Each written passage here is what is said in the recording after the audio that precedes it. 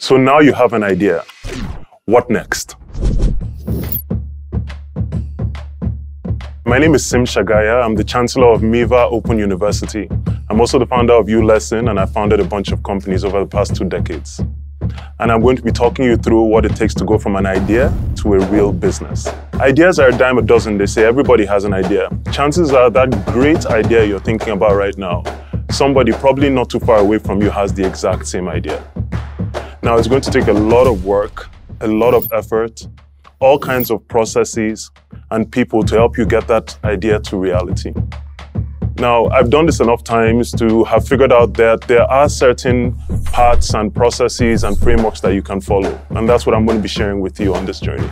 Not only as you execute that idea, but also how you refine that idea, because it's highly unlikely that what you start with is what you're going to finish with. So join me on this masterclass as we explore, now you have an idea, what next?